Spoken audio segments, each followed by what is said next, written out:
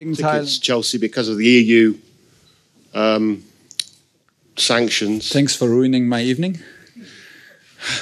At the moment, unless you get a new owner, that's the case. How much of a setback is that? Well, Gary, at the moment, we've just come off the pitch. I was in such a good mood. So, yeah. Can we speak about it when it's confirmed? Yeah. It is confirmed. Okay. So let's wait for the confirmation of the confirmation. It's a major setback, though, isn't it, if you're going to win the Champions League again?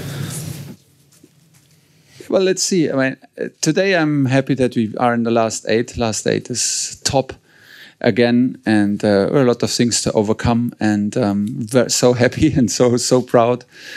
So let's see. It's the first thing that I hear now, and yes, and in 3 days we play Middlesbrough in the cup, and then we have a national break, and then I